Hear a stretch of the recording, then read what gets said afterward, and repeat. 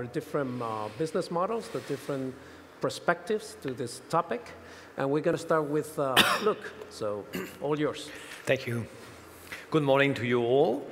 I'm very happy to be here today to touch the subject of audience and communities from the perspective of a B2C platform, a European B2C platform that I manage, which is called Isneo. I hope the presentation will start. Yeah, OK, that's us.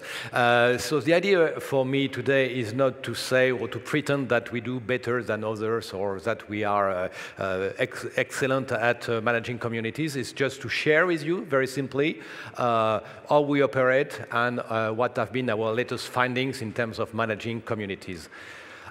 To start with that, and I will rush a little bit this presentation because we are a little bit late, so I'm just going to remind you, for those who don't know us, who we are. So we are the #1 pure player application in terms of digital graphic stories in Europe. We have currently aggregated, I don't know, content from 250 publishers from all very different countries. We are based in Paris. We operate in 5 languages. And just to share one figure, last year we have generated 4 million reads on the platform. So that means 4 million digital comic books that have been read on the Isneo platform. So we basically, our mission consists in converting digital entertainment users into readers. We're not trying to convert print readers to into digital reading. We do the contrary. So that's important. And we do that on smartphones because we believe this is the true entry point for digital content for most people today. And our value proposition as community in that, and that's what I want to touch briefly with you now. Being a pure player means that we don't address everybody. So it means that we have to decide on which communities we are addressing. And also, choosing to be a pure player means that we have to decide on which level of specialization we want to be. Because there are always platforms that are more specialist than yourself. Like, for instance, in our case, Korean webtoon platforms are more specialized than what we are. And in return, Amazon is much less specialized than what we are. So this level of granularity, we have to adjust all the time. And this defines somehow what is our addressable audience. And defining the audience, in that process of defining the audience, defining the content is key because, of course, content goes with audiences. And this is something which is not granted forever. Of course, it is obvious that we, Isneo, as a digital comic book platform, had to offer comic books, mangas, graphic novels, etc. But we have had to add webtoons, for instance, which was not granted from before. And the question remains, do we have to offer, for instance, audiobooks derived from comic books? Do we have to do animes or light novels? So it's an ongoing process. It's never the case that we decide this is the content, this is the audience. We always have to adapt our content and adapt our audiences. And also, one issue we have found that is that basically, we always have also to adjust the balancing of what is good for the community and what is good for the sales. Because all these two type of contents, they all fight for the same space on the home page of the platform or on the page in the application. So it's always a question of balancing what is really meant for the community and what is really meant for selling the content. Bearing in mind that to sell the content, we have to to have the user go through the certain customer journey, which includes being engaged in the community.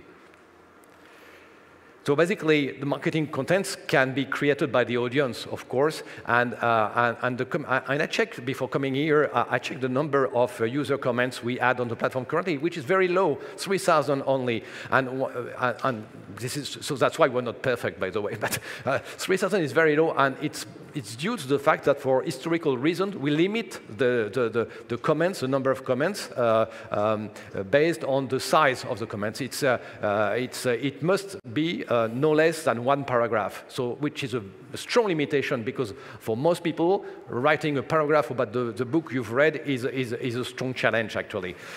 So we are going to change that very soon, introducing the ability to allow for much shorter comments, allowing for the conversation also between the comments, so that people can respond to each other. So that's going to change the whole thing. Because when you look at the user ratings, putting a star or 2 stars or 3 stars in front of the book you've read is much easier, of course, than writing a full comment. So the result is that we have 870,000 user ratings currently on the platform. So it proves that people want to engage, but in a very simple way.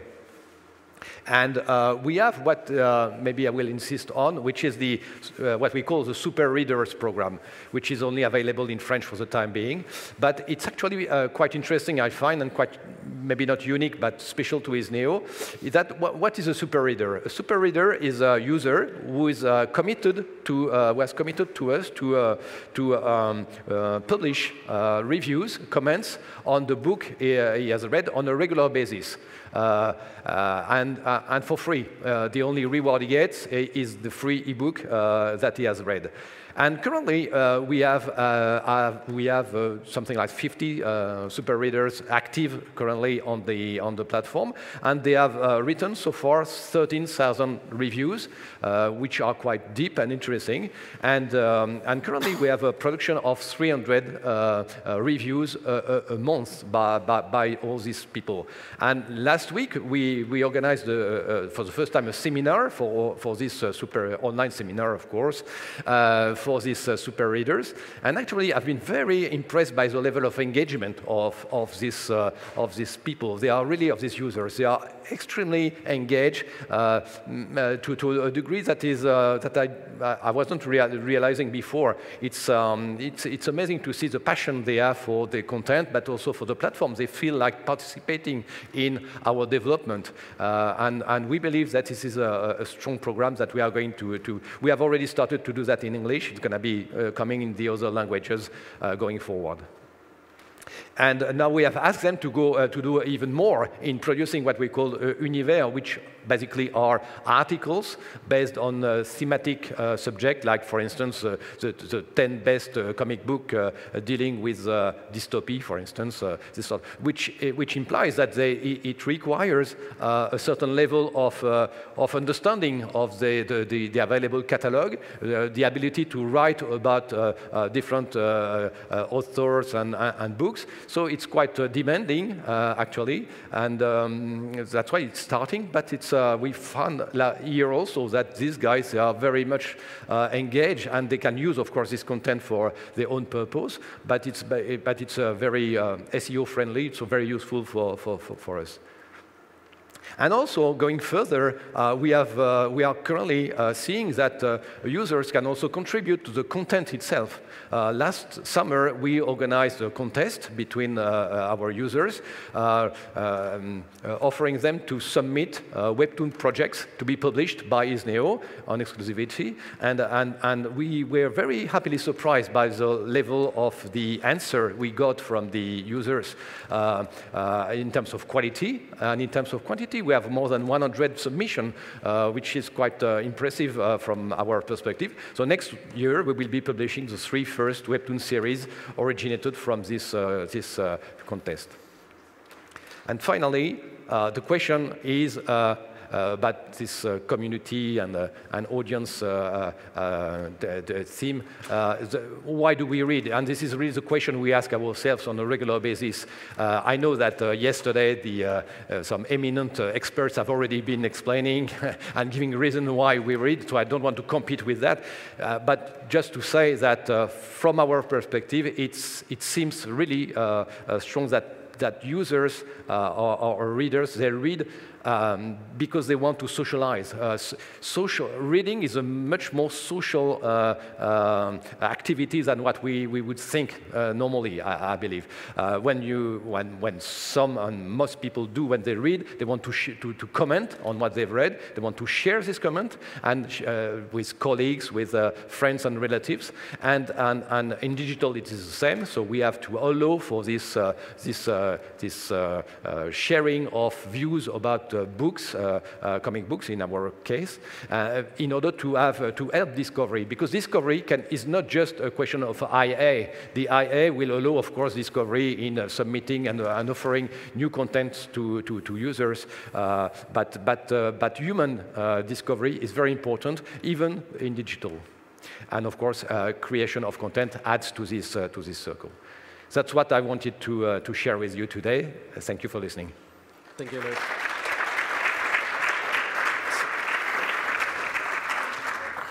Thank you, Luc. One question before you go in, Fabrice. You mentioned at the beginning that I thought it was very interesting, your aim to convert entertainment users into readers. Yeah, that's very important to us because we have we have been around for 10 years at Isneo, and at the very beginning, the temptation was to try and convert print book readers into digital readers. It doesn't work that much, actually. And today, we are very much focused on addressing millennials, on addressing people who are already consuming digital entertainment content. And we go where they are. For instance, we have developed an application on the Nintendo Switch to address video game players who are used to find their entertainment on digital. And most of them do not just read at all. So what we want is that, and that has become our main mission in a way, is to try and help the reading from these millennials and youngest generation. No, I think it's very smart because one of the issues of the publishing industry is that we need to create new audiences. We rely on the same heavy readers, and they're getting old. And I think one of the business opportunities is creating, yes, unfortunately. To expand, is creating new audiences. And as you said, a good target could be people who are entertaining themselves with other formats, other storytelling, and hopefully discovering, in this case, comics and graphic books. We'll go deeper into it.